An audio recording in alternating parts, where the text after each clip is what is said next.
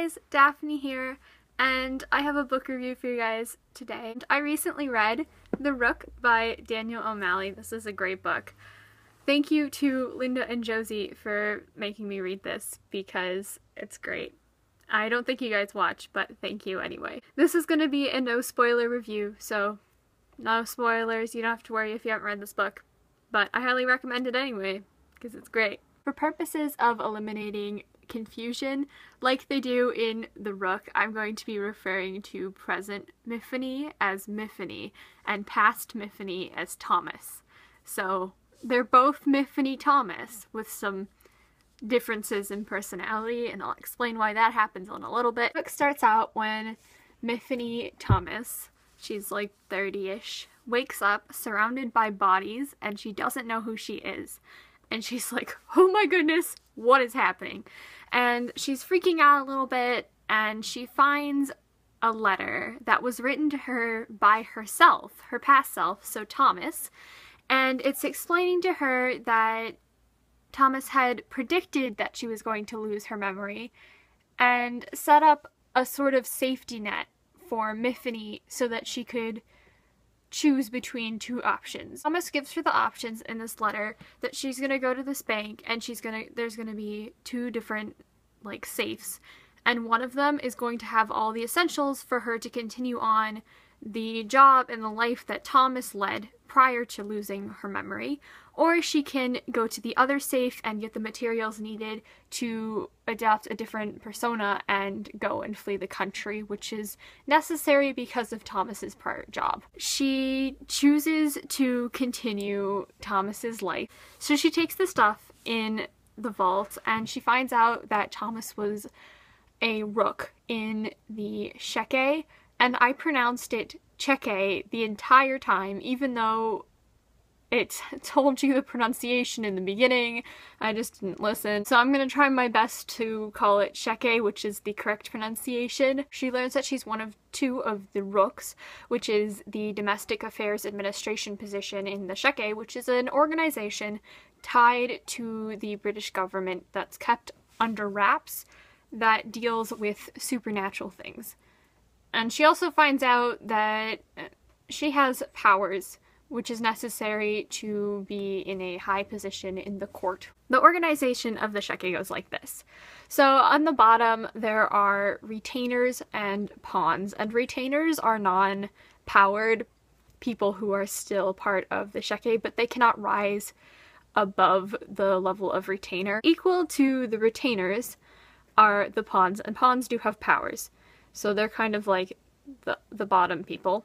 And then above that are rooks and chevaliers, and there are two of each. So there's two rooks and two chevaliers, and the rooks manage domestic affairs and chevaliers manage international affairs. And then above that there are the supervisors of the whole things, and that's two bishops, and then there's a lord and a lady, and they run the entire court. So Miffany is one of the rooks, shows she does domestic affairs. She goes back to her job. She's trying to rely on Thomas's letters to her. She leaves her with a bunch of materials to relearn her own life. Miffany keeps finding letters from Thomas, which helps her to continue living Thomas's life.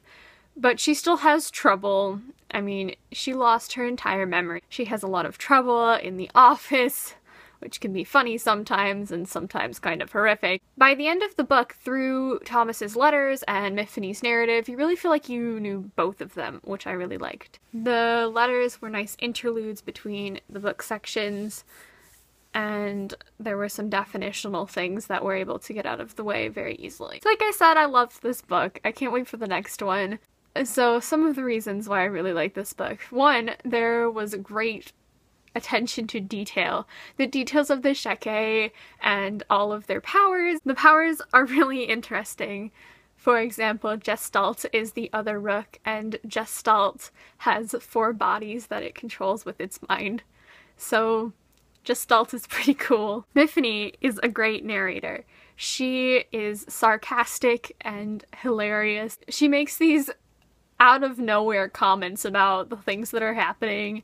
She doesn't act like you think she's gonna act because you're used to Thomas through her letters, and Thomas acts really differently than Miffany does.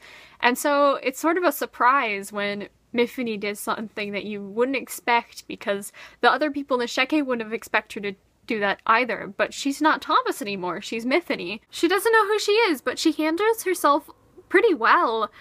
There's some times where it's kind of iffy on whether or not people are gonna fall for it, but she's brilliant at her administration job. She's pretty kick butt. I like Miffany a lot. The other thing I loved about this book was the humor in it. A lot of that was Miffany's part, like I mentioned, but some of it was just very random things.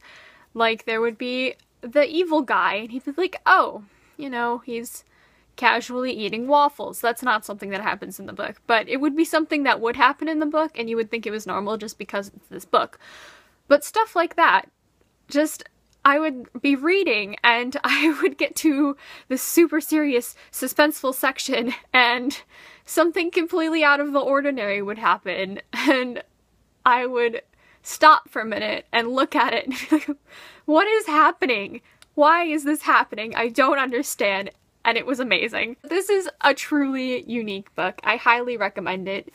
It's fantasy, but more modern fantasy. It's set in Great Britain, if you didn't get that already, but this book is hilarious and I loved it. That's about it for this review. I hope that you go and check out this book because it's fantastic. But if you have already read this book, you should comment down below and tell me what you thought of it. If you have already read this book, I can tell you that my favorite character is Shantae because I love her. She's great. That's about it. Bye! Recently read The Rook by, oh, it's upside down.